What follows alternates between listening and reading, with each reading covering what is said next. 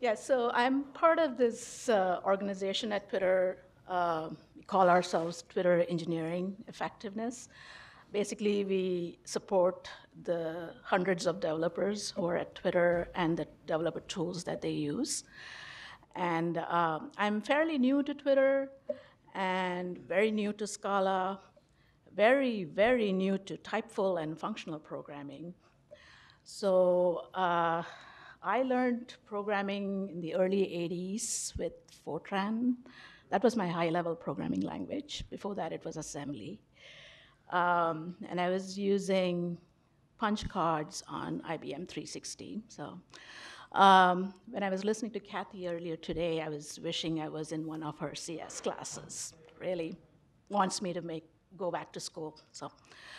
Um, so today, the whole point of this talk is if a person like me can start to learn Scala and be really excited about it and work with tools and advanced tools, anybody can do it. So that's the point of the talk.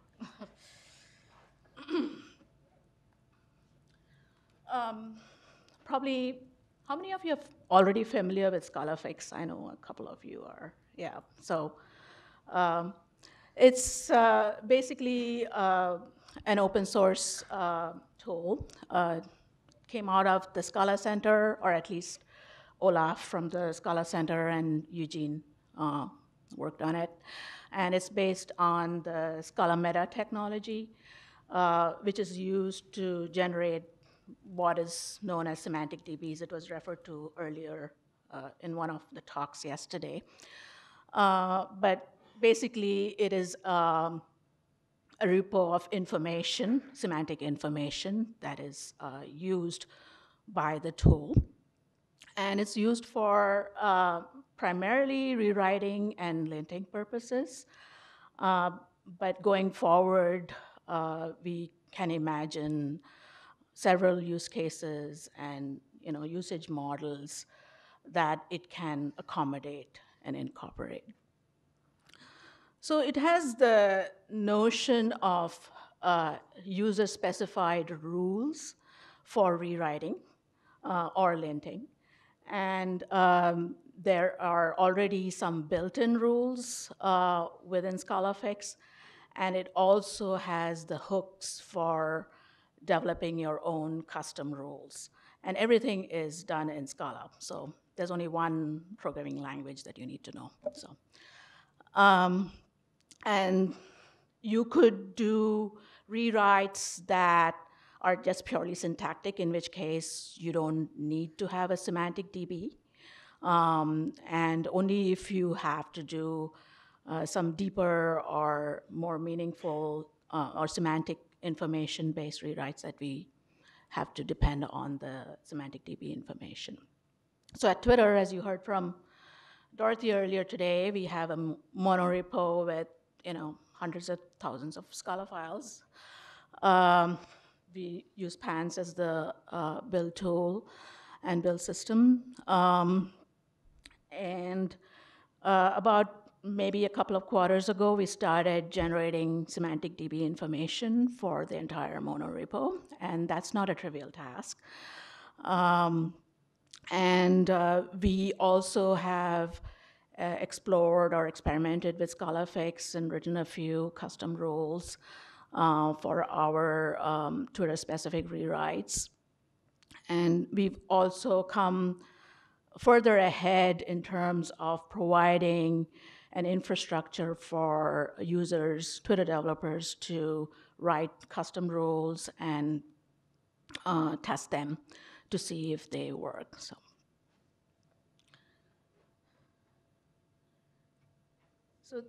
taking a step back from most people's experience, code rewrites are kind of inevitable. I mean, you want to do them for various purposes. Stagnant code is basically dead code. And here are a few reasons that you may have for rewriting. For example, if you are going from one language version to another, or a compiler version to another, as in the case of Scala. And as with Twitter, we've had this code around for multiple years, and we develop a lot of craft and what we call tech debt, and there are APIs that evolve and they get deprecated. And so you want to get rid of, clean up, clean house every now and then. And then some of the rewrites are forced by external factors like frameworks or APIs migration, and even simple things like we want to get rid of our zillions of warnings, that compiler warnings, and we want to keep our code, the build output kind of clean, logging and clean. So how many of you are Dilbert fans or even heard of Dilbert? I don't know. Okay.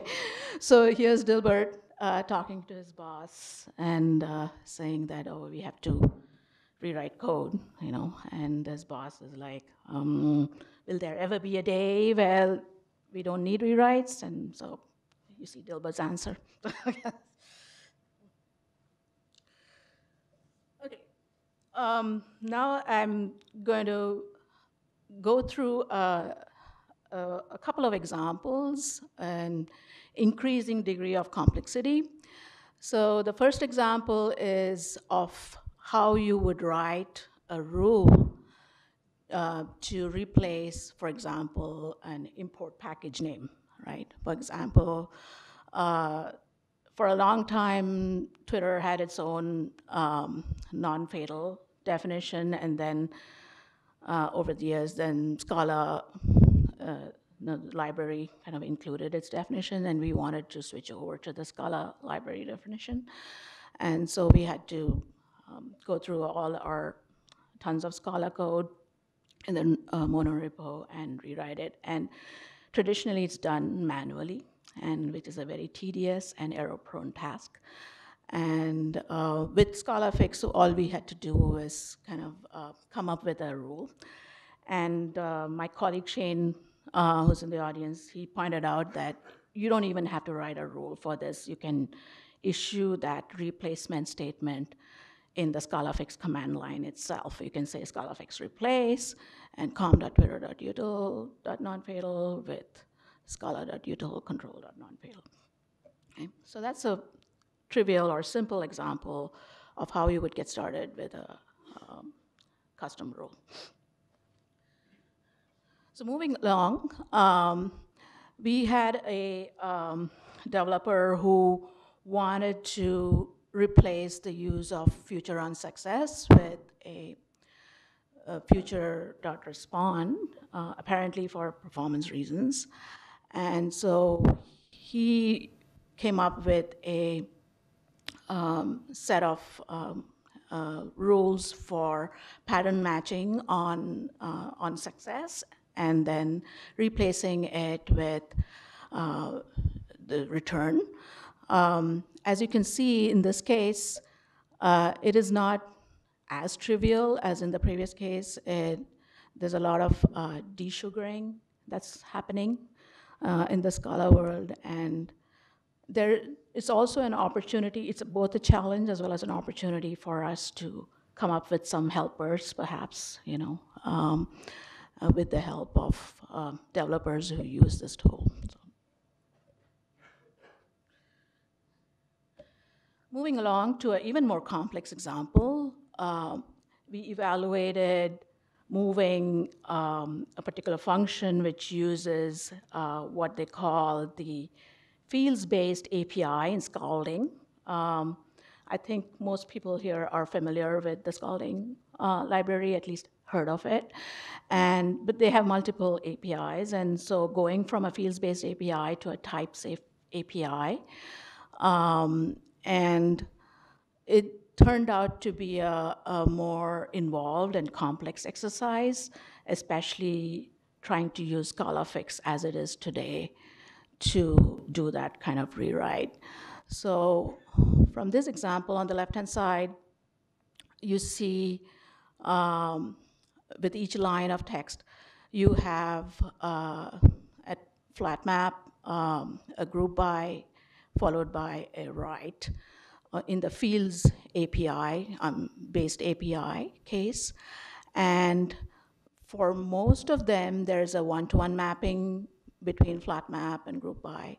Now the size has to be a different operation, and then the write. Now, this is just sort of trivializing the whole problem, because there are operations or operators in the fields-based API case, such as like rename and discard and pack and unpack, which have absolutely no equivalent on the type-safe side. And also the type-safe APIs require you to have some context around the code, and which currently it's kind of not trivial to get from the context tree that Scalafix is based on, right? And the abstract syntax tree, we have to walk through it, and we need a lot more helpers and a lot more complex. It's sort of a pipeline, and you have to do like a phased rewrite. And that's what we kind of ended up with in this case. Okay, now I'll switch over to kind of a hands-on demo.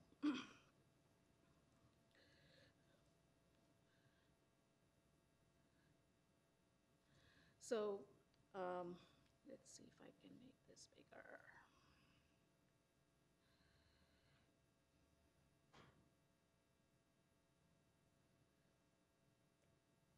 Is that readable in the back? Okay.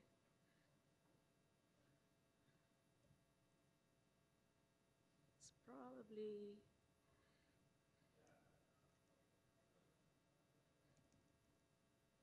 okay.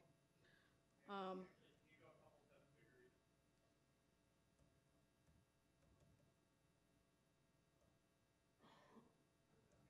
okay.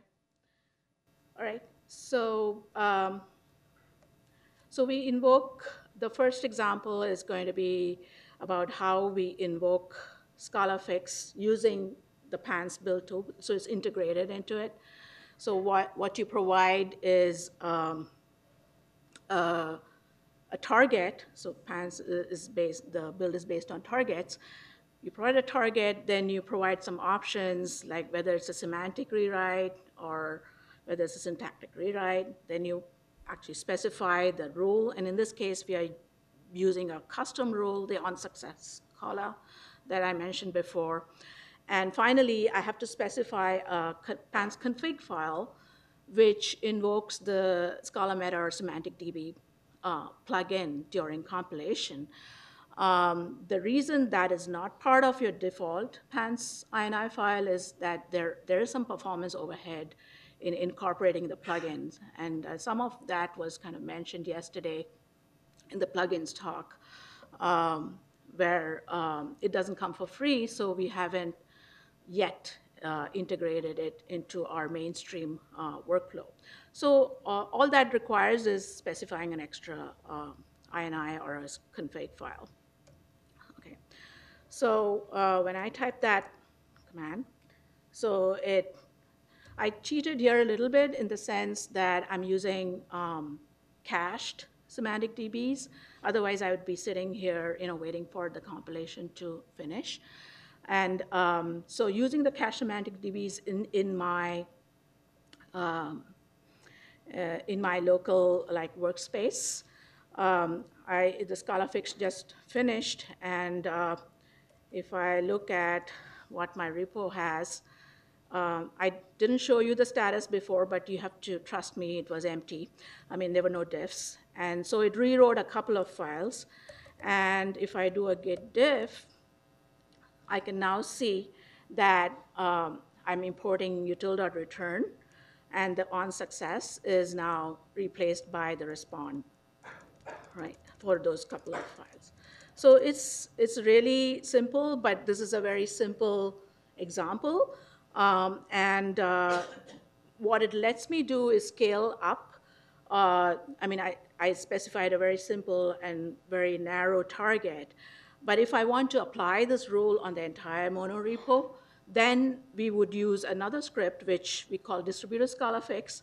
And the way we would, what it does is basically farms out the job to the what we call a cloud execution environment, and invokes pan Scalafix under the hood, right? So, um, so when we invoke distributed Scalafix, I'm not going to do a real invocation here because, clearly I don't want to fire off things to our cloud execution environment. Okay, wait a minute.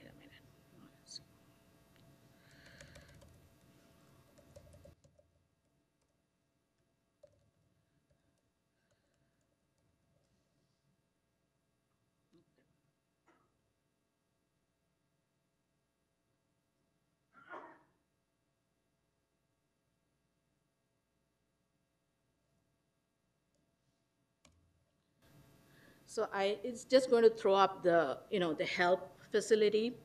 And right now it is interactive, but we are trying to make it an offline kind of facility where a developer or user can fire off the job and go do something else. And then it'll come back and say, okay, you've finished rewriting the entire repo. The third thing that I wanted to mention or talk about is this Scalafix rules directory, which we are providing to enable developers or users to come up with their own custom rules. So the template is very simple. We saw examples of this before. It just says it extends, it can be a semantic rule or it can be just a syntax rule. And then it would go ahead and you kind of code in your rule within it. The other advantage of doing this here is you're able to run the testing. You can test your custom rule before you go and apply it to the entire monorepo. And what that, not that one, okay, that one. So it helps you to get familiar with the whole idea of writing your own rules and rewriting your code programmatically as opposed to manually changing things. So that's the end of my demo here.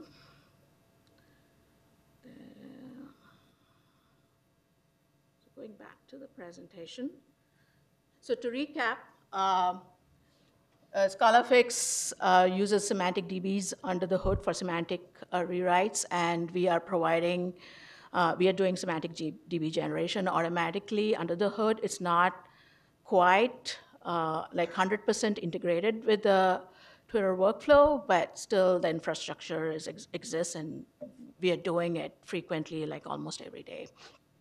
And we rely on a managed CI infrastructure for doing distributed builds for large-scale rewrites, and we are leveraging the PANS build cache.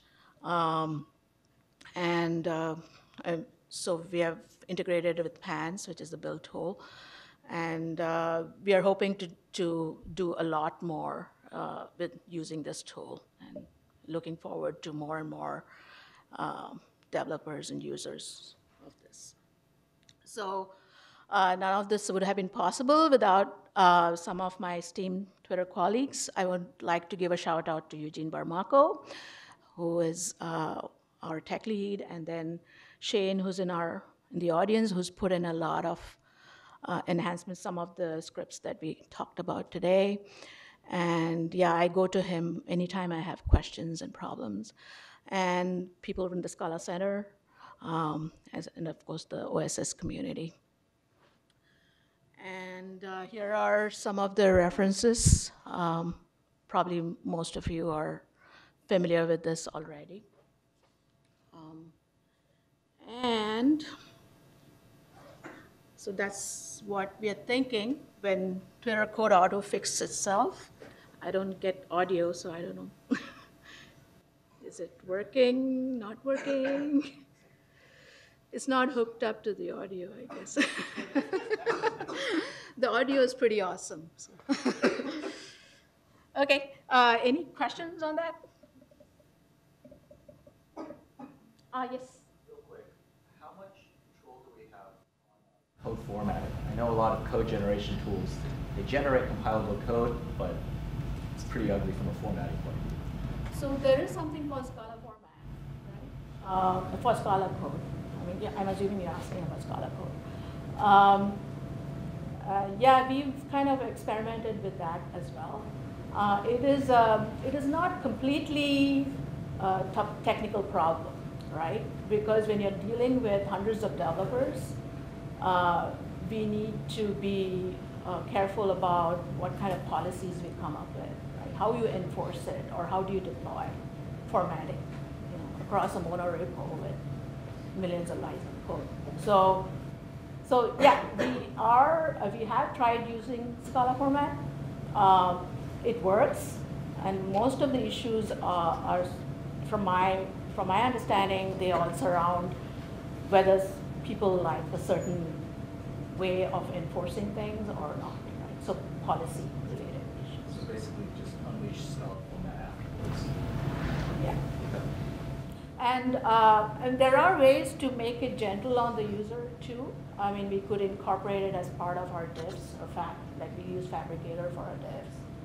So, so it'll make it part of the review process, right? And people do like, some people, or most people like things happening automatically under the hood, but some people don't like the result of that automatic change. So it's a difficult problem to solve at a large scale. Any other? Yes? So the semantic rules seem pretty interesting. I guess I was wondering, what are some situations you found where you want to use syntactic rules? So I mean, it seems like Scala format covers probably a lot of the basic cases, like removing white space or kind of that sort of stuff. What are some syntactic rules you might choose to use? There are a whole bunch of rules. I'm not, Shane, do you remember which one is the most popular one? I don't remember which ones are syntactic. Yeah, there were about, so I'm trying to bring up the rules page. Oh, great. If you wanted to write a rule like desugar for comprehension, that'd be syntactic. Yeah, right. Okay, sure, that's a good example. Yeah. Desugar? Okay. How about like dotty keywords and all that stuff? I think that's another rule that is syntactic. I don't think it needs semantic information. Right. Yes? What? I can't? Okay. Dorothy, my police officer, says I can't. Okay. I shouldn't. Yeah. Any other questions? Let's say you had a rewrite rule that was fairly common, just but not fatal, and that's all over the place for the code base. How long does that take to run over the entire code base? So we've made some improvements. It used to take a very long time. I mean, it is, I would say, close to impossible to do it on your laptop, right? So that's why we came up with the distributed mechanism where you have a Jenkins job or something like that. So right now it is still in the evolution phases, and so I think recently Shane did a remove unused imports warnings all across the entire monorepo, and that was several hours of work, right? It takes several hours. It's not something that you can babysit. Wild rule of thumb, maybe double compile time, Yeah. compile time. Yeah. It's not crazy, but our code base size is crazy. Yeah. Yeah. Right. Yes. So one thing in in Haskell's, there's a bunch of kind of user supply rewrite rules that get run at compile time for like taking a bunch of folds and whatnot and compiling that into a really fast type loop. Would it be possible to take Scalafix and kind of, instead of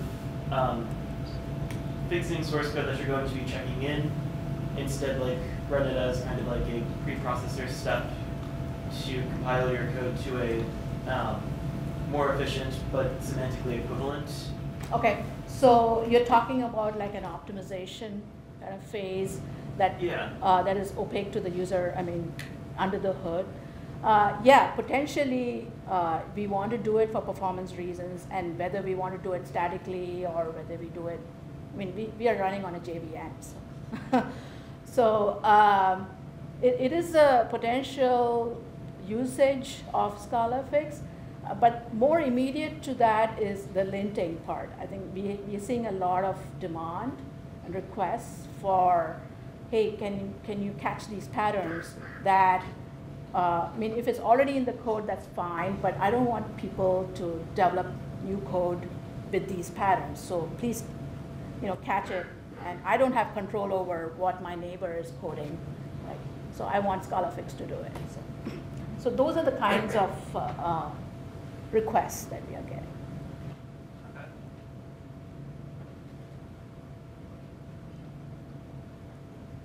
Thank That's you. it?